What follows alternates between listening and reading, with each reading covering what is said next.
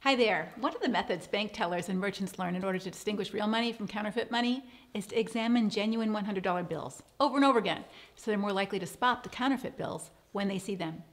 In the same way, you and I can learn to recognize destructive people by knowing what to look for. Now, some of you may object to any attempt to identify wolves among us because it sounds so uncharitable and judgmental to call someone a wolf. Only Jesus knows a person's heart, we say, so who are we to judge?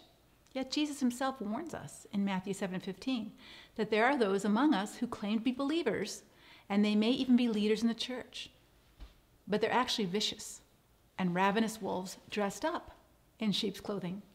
The Apostle Paul warns Timothy that there will be people who act religious, but they're puffed up with pride, and they're unloving, unforgiving, slanderous, and cruel. Part of spiritual maturity is gaining the ability to discern between good and evil. Why is this necessary?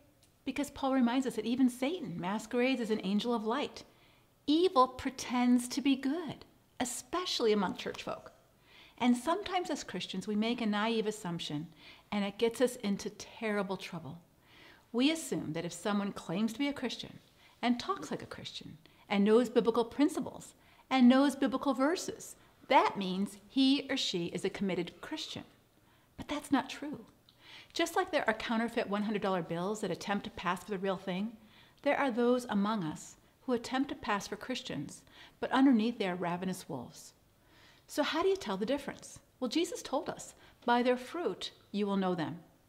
A wolf can be an expert at talking like a Christian, but over time, when you observe his or her behaviors, they look more wolfish, more aggressive. As the saying goes, the sweetest tongue often has the sharpest tooth. So let me give you 3 things to watch out for. First, wolves live for the love of power rather than the power of love. Wolves also refuse accountability. They resist submission to authority. You've heard the phrase, lone wolf.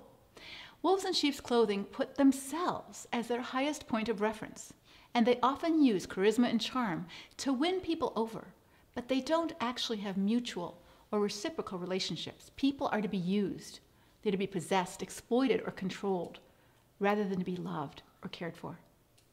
Second, wolves look like sheep and they talk like sheep, but they bite like wolves, especially when the sheep are disagreeing with them. Winning and being right is a wolf's highest value, and wolves do whatever they need to do in order to stay on top. And so when operating in a church or religious setting, their methods are often underhanded and cunning in order to appear less aggressive. They don't want to look like wolves. That's why they pretend to be sheep. So you have to pay attention.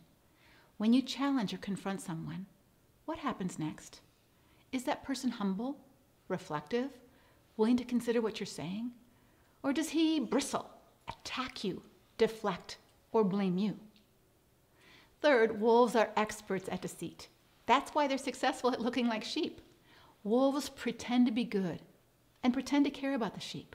But those closest to them, their family, know the truth because they've been bitten again and again and again.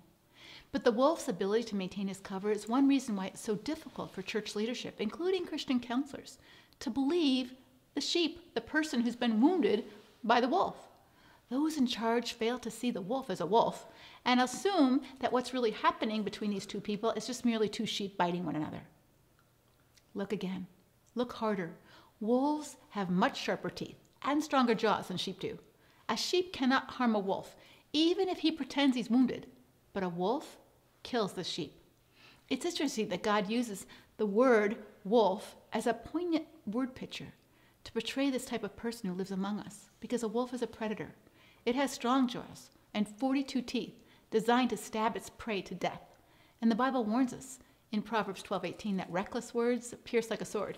Verbal abuse is real, and when it's regularly done, it's lethal to the person being pierced by it. So let's not naively close our eyes and think that there are no wolves in our churches, because they're everywhere. And you and I are mandated by God to have our senses trained to discern the difference between good and evil, precisely because evil pretends to be good. If you found this helpful, please share it with a friend. Take care and God bless.